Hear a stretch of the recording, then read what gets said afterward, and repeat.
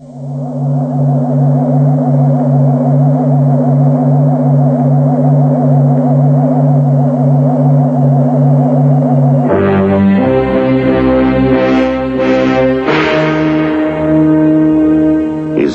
saw the wheel.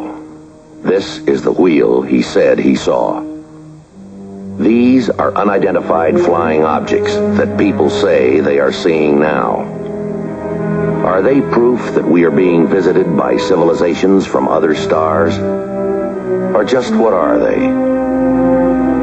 The United States Air Force began an investigation of this high strangeness in a search for the truth. What you are about to see is part of that 20-year search.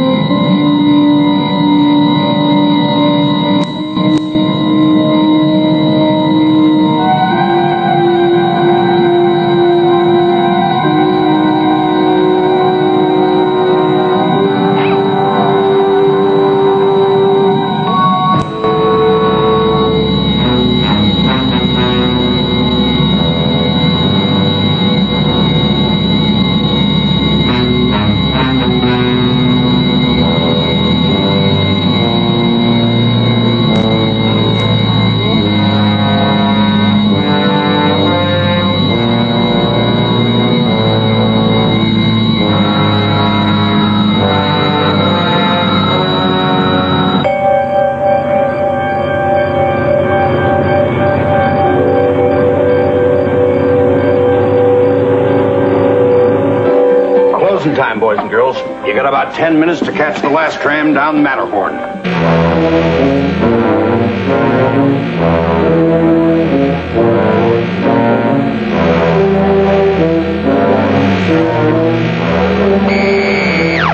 I'll pay. I got it.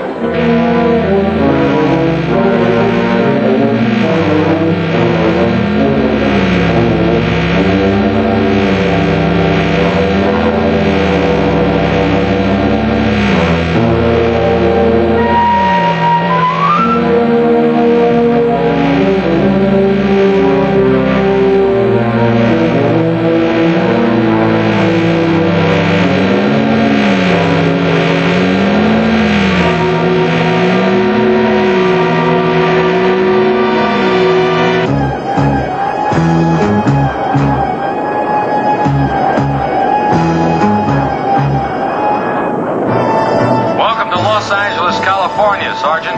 Yes, sir. And it looks like another storm front moving in. Yeah, they're going to get more rain, all right. And I didn't pack my raincoat or my cap cover. Norton Air Force Base.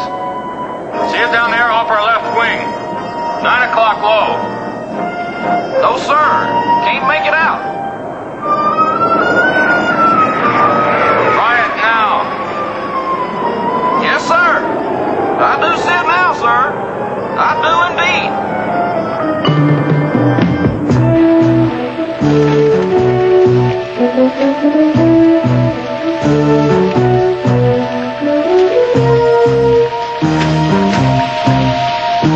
Something wrong? Thought they said it never rained in California. Not anymore, they don't. Yes, sir. I read that in the paper this morning. They had over 26 inches of rain this year. It's over 2 feet. Yeah, I know. 3 feet of snow in Dayton. 4 hours later, 2 feet of rain. I was looking forward to some sunshine. You know, Mage, a dark tan really sets off my blue eyes. Yeah. Your regular Cary Grant. Mrs. Emma Smith? Yes? I'm Major Gatlin, Sergeant Fitz, Project Blue Book. I was expecting you. Won't you come in? Thank you. Come on, boys. Get back in here.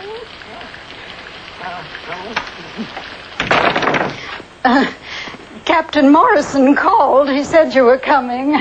Yes, ma'am. Captain Morrison is a public information officer in this area. Oh, won't you sit down? Thank you. You came all the way from Idaho just to see me? Ohio, ma'am. Dayton, Ohio. Oh, of course. Well, that's even further. Well, to be honest, ma'am, we were coming out here on some other business anyway. Oh.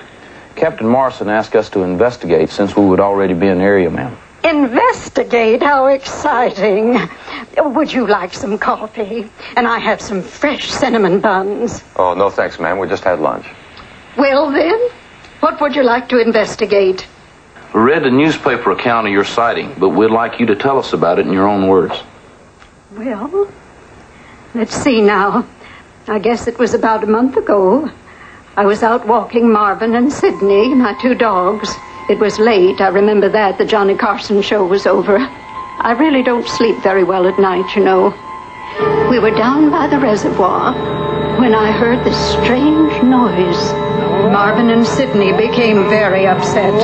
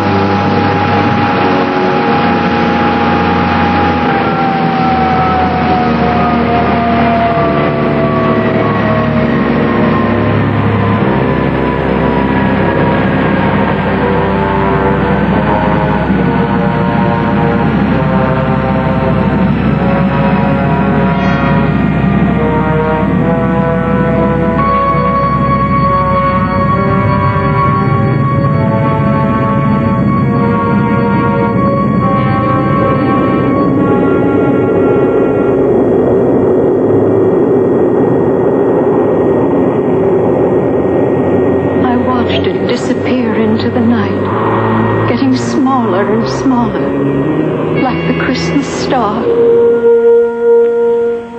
I wish I could have gone with them. They wanted me to, you know. Who wanted you to go? They did. The lights told me. I just knew that big machine was beckoning to me. I guess I was right. How's that, ma'am? About 2 weeks after the visit, 2 men came to see me. Oh, they were so nice. So different from Earth people. Are you saying these men were alien beings? From Venus. I'm positive of that. Is that what they told you? No, they didn't say so exactly. It was just something I felt. Well, anyway, it was a Sunday afternoon, 3 years to the day my dear husband Kenneth disappeared. I had just finished fixing a snack for Marvin and Sidney when the doorbell rang.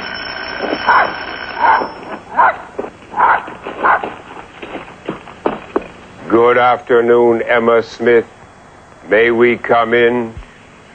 Oh, huh? You have been expecting us, haven't you? We watched you the other night from the spaceship Venusia. We signaled you with our lights. We were hoping you would understand. I did. I did understand. You wanted me to go with you. That's right, Emma Smith. We wanted you to go with us. You have been chosen because you have always been a good woman, and you have suffered grievously. What one thing would you wish for more than anything else in the world? Kenneth, perhaps? Kenneth? Can you bring Kenneth back to me? No, we cannot bring him to you, dear Emma Smith, but we can take you to him. Oh, yes, please. Where is he? He is alive and well on the planet Venus. When can we leave? You must have patience, Emma Smith. The journey to Venus takes several months. How much money did they want, Mrs. Smith? Oh, they didn't ask for money. Well, at least not for themselves. But they did say there would be expenses. Well, yes, they did. You sound as if you know these people. Do you? No, ma'am. We'd like to. Please go on. Well, they said they would need Earth money to buy supplies and special clothing for me. And I would need a breathing apparatus until I became acclimated to their atmosphere. It's very thin, you know. How much money did they ask you for? Well, I told them that I had about $40,000 in the bank, and they said that would cover it nicely. Yes, ma'am, I'm sure it would. And since I wouldn't be needing Earth money anymore, they suggested I take it all out, and whatever was left over, I could convert into Atmos at the Interplanetary Exchange. Into what, ma'am? Atmos. That's the currency on Venus, and it's worth much more than our money. 100 Atmos to one of our dollars. Mrs. Smith, what happened to your husband? I never knew. Until now, of course. He went out one Sunday afternoon down to the drugstore for cigars. I never saw him or heard from him again. Have you taken the money out of your bank yet? Oh, indeed. I closed out my account just this morning.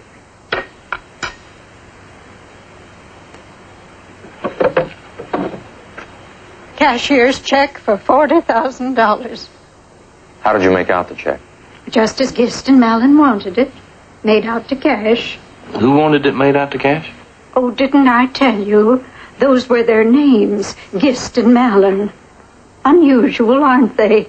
But then our names must sound just as strange to them. When did they say they'd be back? Tomorrow morning at 9 o'clock.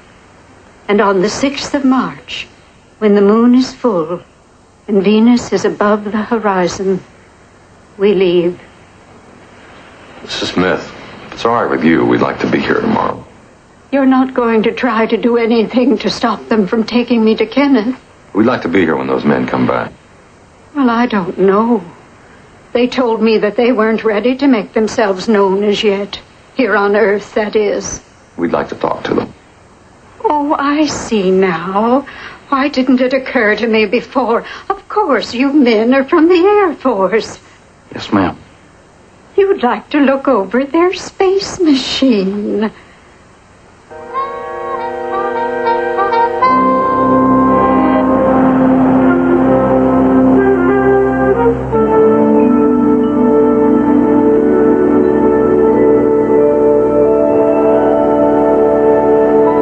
Sergeant Cook, please, ma'am. Coming on now, sir. Thanks. She said it'd be just a minute. How long have you known this Sergeant Cook? Put through jet qualification with...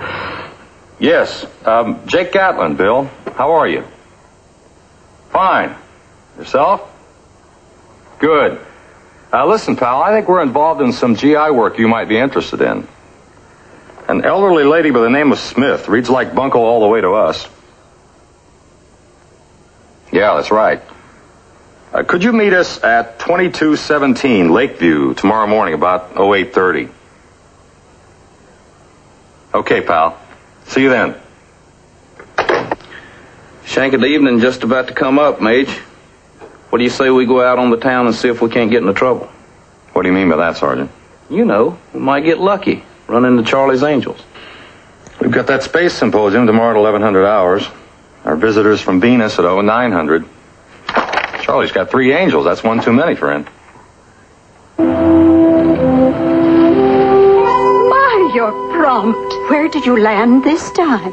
We instructed our space captain to land us in your beautiful Orange County. Do you suppose anyone saw you?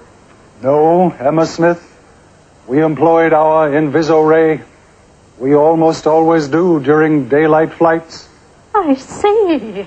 You'll be happy to know, Emma Smith, that all the arrangements have been made and approved. You are a very lucky lady. How is Kenneth? Healthy and happy and awaiting your arrival. How soon will we be leaving for Venus? As we told you, the 6th day of March, Earth time. Do you have the money, Emma Smith? How much did you say it would be? 40,000 of your Earth money, in dollars. And then you will take me to Venus and Kenneth. As swiftly as our good ship Venusia can get us there.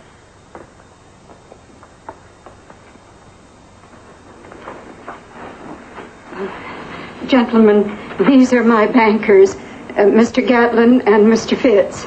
Emma Smith, you have completely broken your pledge of secrecy. Don't blame her. We've handled Mrs. Smith's affairs for a number of years, and when she closed out her account, we felt obligated to find out why. There are a couple of questions we'd like to ask you. We were curious about the propulsion system of your vehicle. Interstellar ramjet. How long would the trip take? About 4 months, Earth time. Really?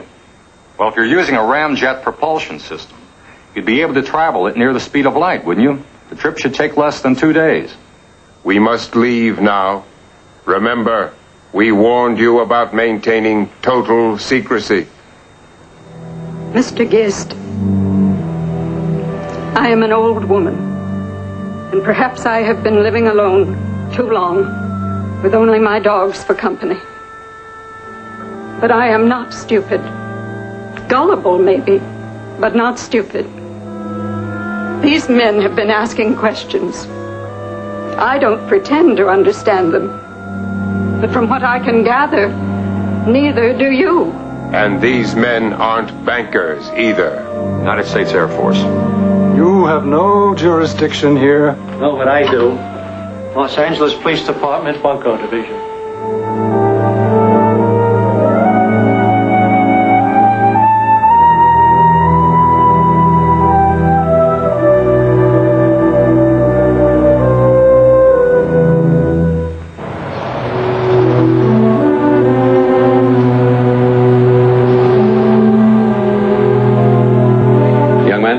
Major, what would the Air Force do if it were confronted with hard, incontrovertible evidence of an extraterrestrial visitation? Would they believe it?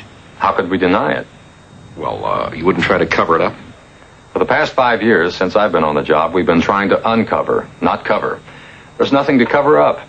Air Force philosophy is to prove the existence of any extraterrestrial phenomena. No, we'd be interested in that kind of evidence if it exists. Another question? Yes. Major, I have a question on sidereal days, star time. As far as the Air Force considers sidereal time, I'd like to know how you arrive mathematically at that 4-minute differential between star time and Earth time. That's more Sergeant Fitz's table. Sergeant? Well, now, the Major's just being modest. He's an astrophysicist and could answer that simple question in short order. However, I'd like to suggest we settle for Earth time. And it's now exactly 12:32, and all of us Earth people eat lunch at this time, so shall we? Major, could we talk to you for a moment, privately? Sure, go ahead. Well, I'm Mike Kirby, and this is Dave Chapman.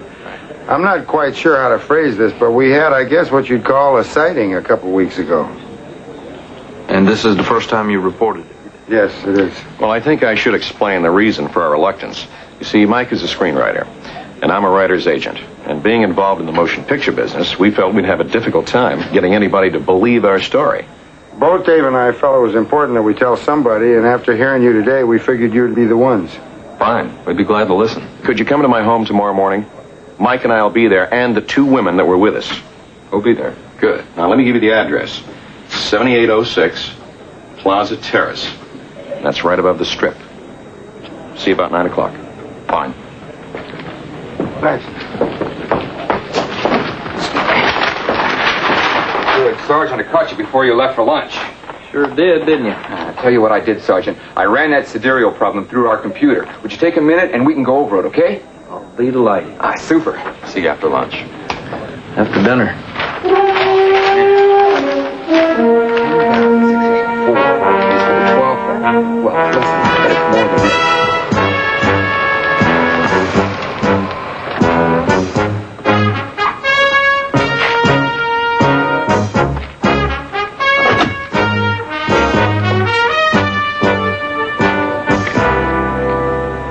I wonder how they build houses on the sides of hills like this. Very carefully.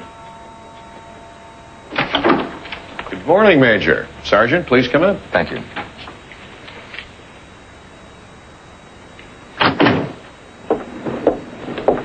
Mike. Hello. Hi, Major. How are you? Gentlemen, this is Cindy Carroll and Francine Roth.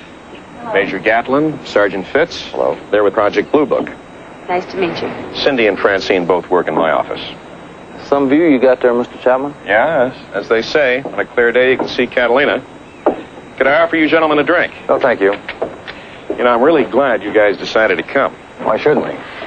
Well, you could have written us off as a couple of wackos. No, sir. We try never to prejudge. Do you mind? You people are pretty thorough. What do you do with the tape? More accurate than taking notes. It's for official Air Force use only. Nobody has access to it but our people. It's okay with me. You want to do the honors, Mike? All right. We all went down to the Springs a couple weeks ago just for the weekend. We started to come home about 8 o'clock on Sunday night, but on the way we decided to ride the tram up to the top of the mountain for dinner. None of us had ever been up there before. Well, after dinner, we went in the bar for a drink, and before you know it, it was closing time, and we were the last ones there. I'll pay. I got it. What's that?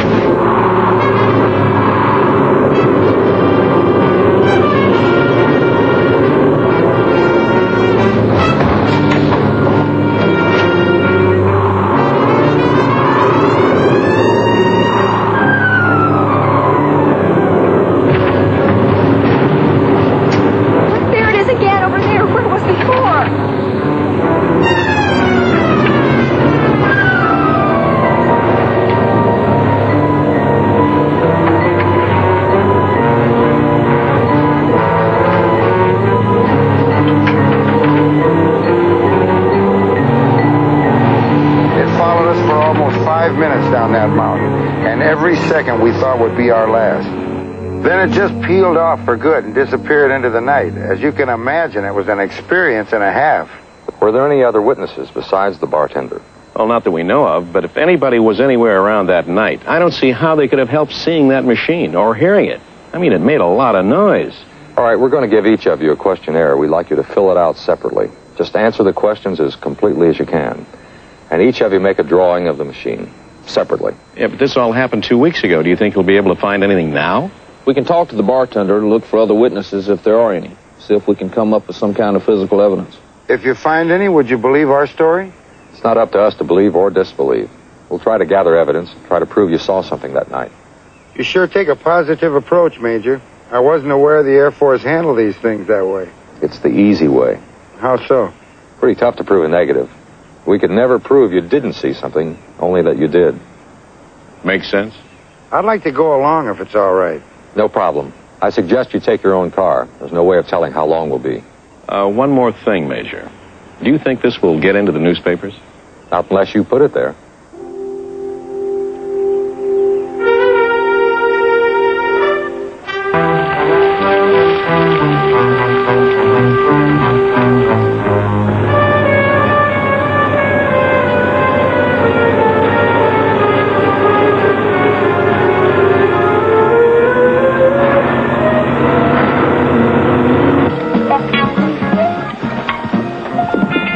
Nice to see you again. Can we talk to you? Not right now. I'm kind of busy. We won't take up much of your time.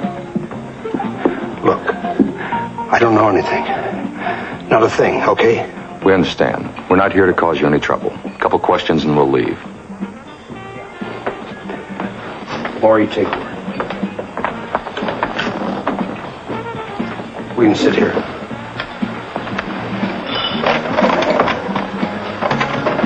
Kirby told us about what happened a couple of weeks ago. I'll just say this once, but if you try to quote me, I'll deny everything, understand? It was a flying saucer.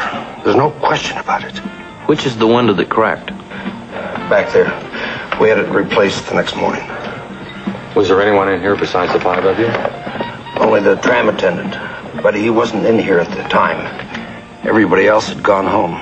You say the attendant wasn't here. Where would he have been? Tending the tram. I didn't see him. I had to open the door myself. Well, anyway, he quit the next morning. We haven't heard from him since. Did you talk to him the night after the incident? No, I didn't see him after it all. Could you give us his name and the address? Ray Lucas, Joshua Tree Apartments on Palm Avenue, but he won't be there. I gotta get back to work, but remember what I said. If anybody asks me, I don't know you.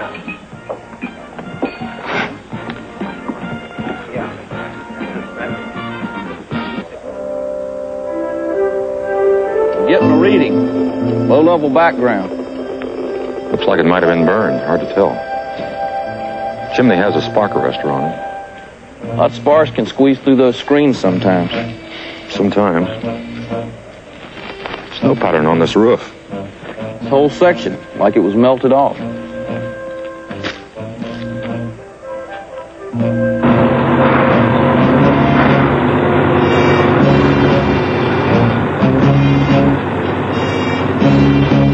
Looks like fresh paint on the outside of the cab. The glass has been crazed. There's some rainbow effect. What's all that mean? The crazing or surface cracking can be caused by atmospheric compression, exposure to heat, or blowing sand. Rainbowing is usually a sign of excessive heat. So what you're saying is everything can be explained away so far? So far.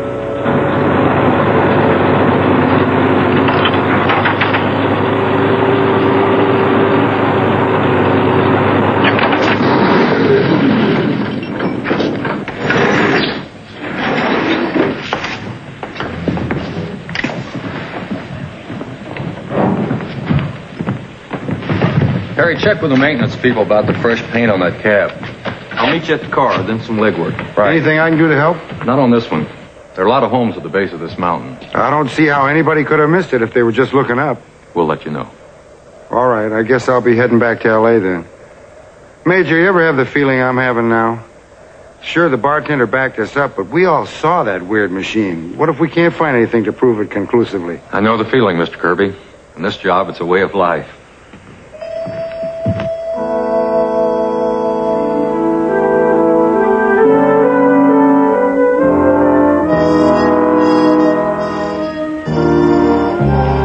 should not have leaves.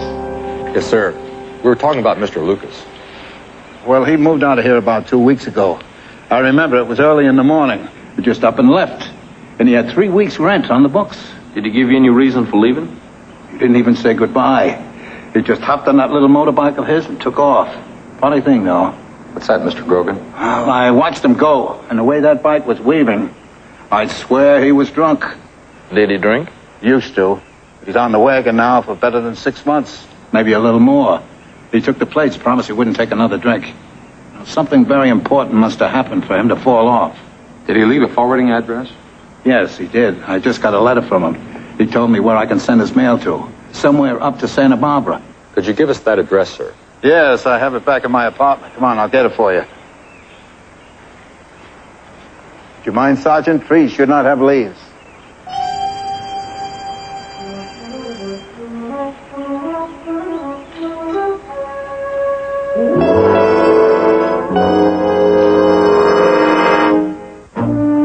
It's a beautiful stretch of coastline, isn't it? Yes, sir, it sure is. Never got to see much coastline where I grew up. South Carolina has a coastline, doesn't it? Yeah, but it was a 5-hour drive from where I lived. Spent 2 weeks in Myrtle Beach one summer, though. I think I was 8. A little hard to believe. Well, maybe I was 9. No, that's not what I mean. Let's turn around. We're not going to Santa Barbara?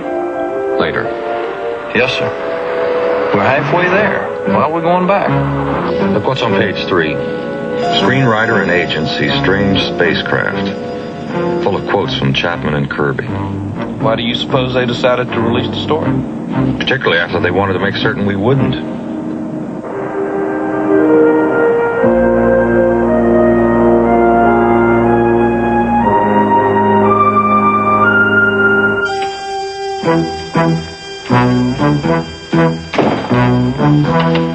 Well, hi. How are you? Fine, thanks. We'd like to see Mr. Chapman. Oh, gee, I'm sorry. He's not in right now. Do you know when he'll be back? Well, I'm sure he won't be too long, Major. Would you like to wait? Yes, thanks. I think we should. Okay, just have a seat. Thank you.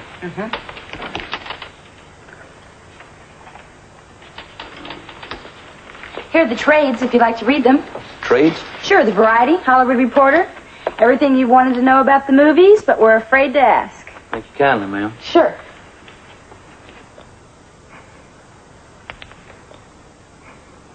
Listen to this.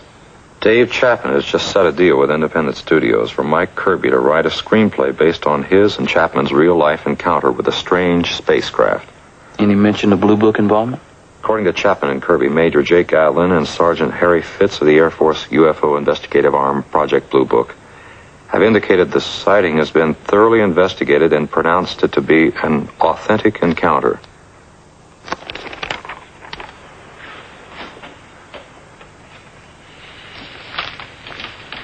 Miss Roth, Yes? very important we find Mr. Chapman. Please tell me where he is. Well, actually, I'm afraid I can't, Major.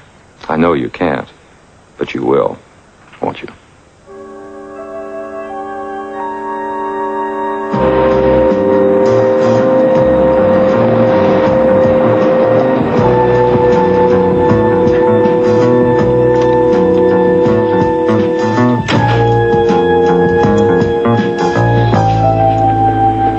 Major, Sergeant, nice to see you. Is it? Now look, Major. No, you look. Who gave you clearance to release that story to the news media? We have the right to do that. To release the story, yes, but you do not have the right to be spokesman for the United States Air Force. Well, it's actually your fault, you know. How do you figure that? We were going to keep quiet about it. But when we finally told you people, you didn't ridicule us. In fact, you actually went out and investigated. We felt if you believed us, then others would too. You lied when you put that story out. We haven't completed our investigation yet. Project Blue Book is not in the entertainment business, even though you people take the attitude that it is. Wait a minute, Major. Sure, we made a deal. That's how motion pictures get made. People have unusual experiences. You know, they write books about them and make movies about them. I know how it looks to you guys, but I swear to you that was not a hoax. The story we told you was true. That bartender confirmed it, didn't he? But that doesn't conclusively prove that you had an actual sighting. What about that evidence you sent back to your lab? We don't have the results yet. I wish there was something we could do to make this up to you. You're a motion picture writer, Mr. Kirby. I'm sure you know. What's that? You can't write the ending till you get there.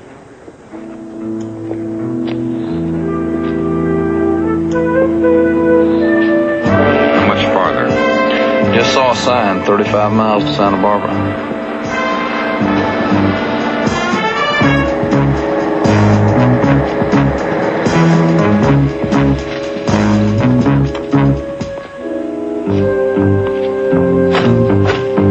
I understand a great many retired millionaires live up here in Santa Barbara. Did you know that, Mage? I do now.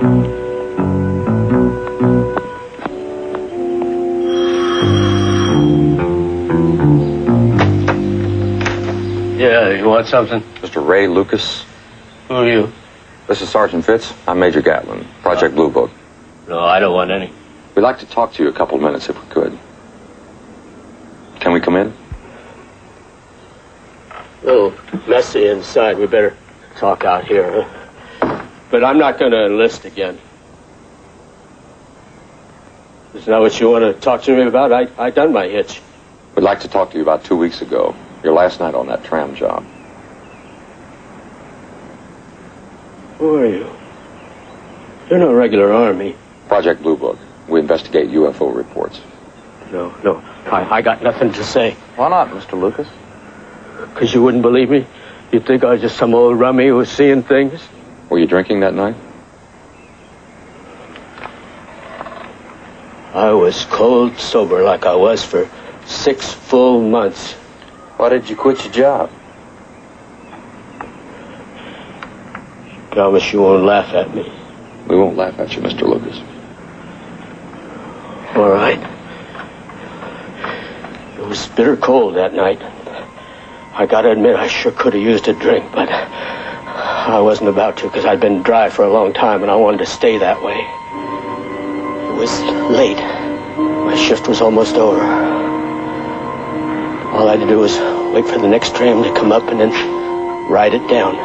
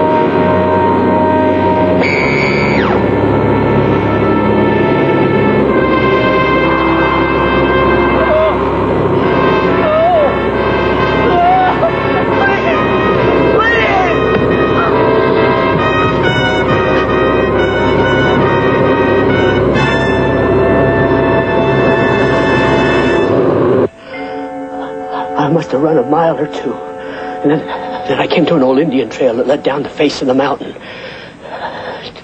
It was tough to follow in the dark. I slipped a couple of times. It took me most of the night to get down to the bottom. But about dawn, I came to the old Modu Indian reservation. And I just kept walking until I got home. And then I started drinking again. And I ain't stopped since. Whatever it was you saw, it's gone now. Maybe it's time you thought about giving that wagon another ride. Yes, sir. I'm trying. I'm going to stop real soon now. All right, Mr. Lucas, thank you very much. Major, thank you. For what, Mr. Lucas? For not laughing at me.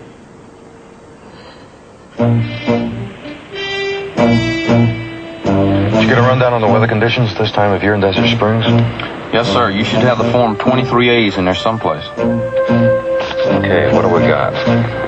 6 people claim to have seen it. The writer and the agent want to profit from the story. The 2 girls work for the agent. The bartender and the tram attendant appear to be certain of what they saw. And their stories all jive.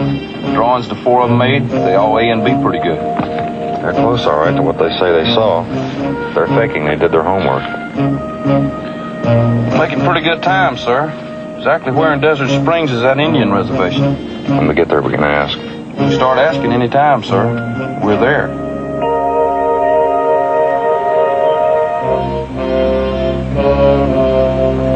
Our tribe has a legend. But then, of course, what Indian tribe doesn't? Anyway, many years ago, before the white man came, lights appeared in the sky above the mountain.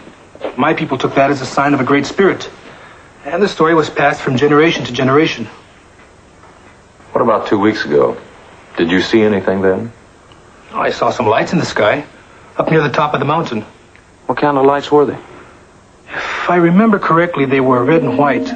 Some of them moved very fast, and the others seemed to be almost stationary. What do you think they were? Could have been anything. An airplane, a helicopter. Sometimes they have parties up at the chalet and release colored balloons. I really couldn't say what they were. Of course, if this were a couple of 100 years ago, we'd know exactly what they were. Wouldn't we? What's that? The Great White Spirit.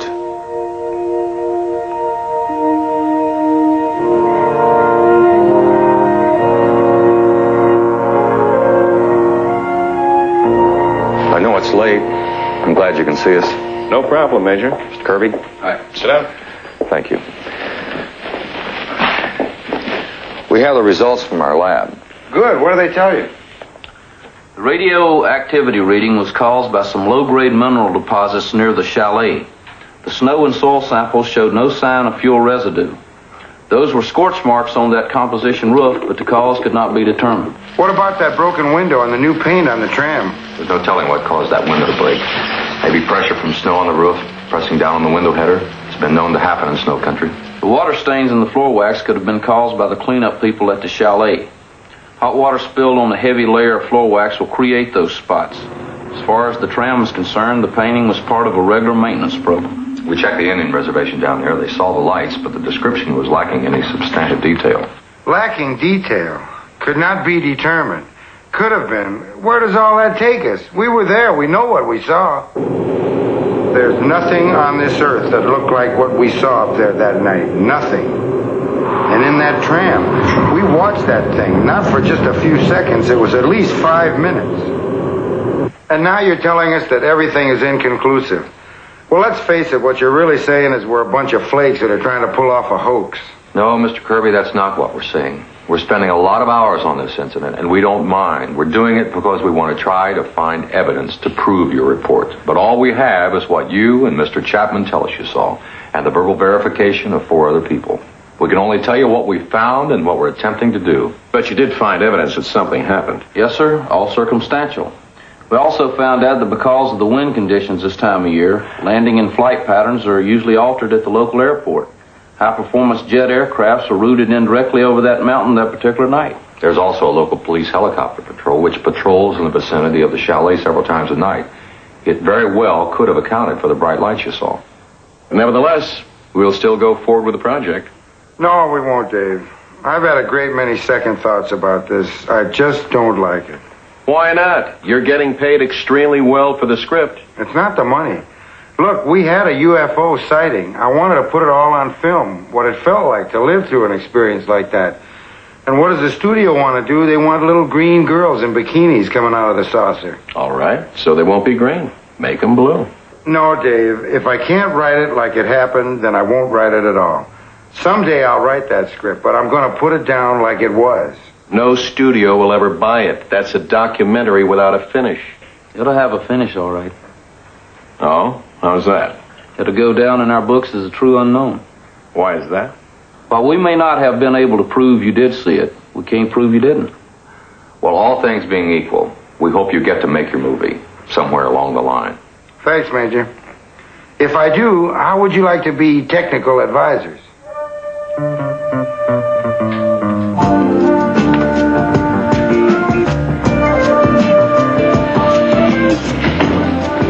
Nice view, isn't it? Thousands of tiny diamonds glittering in a black velvet box. Back home, I was known as the Poet Laureate of 6 Mile, South Carolina.